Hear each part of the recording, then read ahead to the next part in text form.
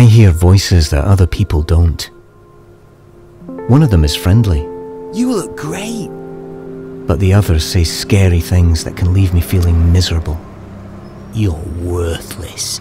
They're coming for you. It makes me want to be by myself. Many people who hear nasty voices feel isolated.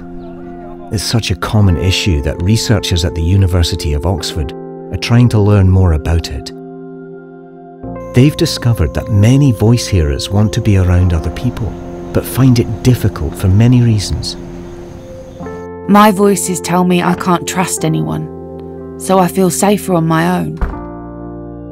I don't want to talk to my family and friends about it in case it scares them. I don't want to be judged.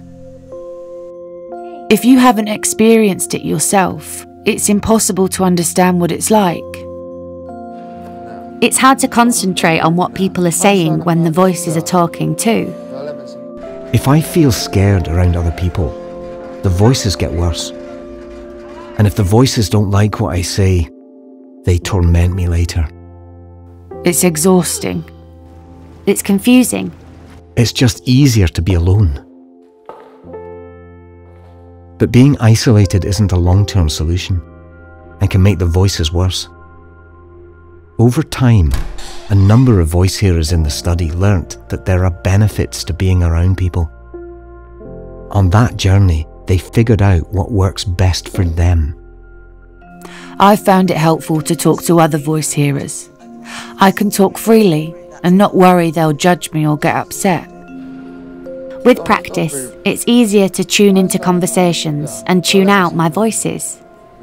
And I'm slowly learning to trust people again. I've accepted that the voices are part of my life. I don't need to feel ashamed. And I've found my own way of telling people that I'm having difficulties. Most of the people I've told have been understanding. My good friends and family have shown they are there for me when I'm ready. There will be good days and bad days. And that's okay.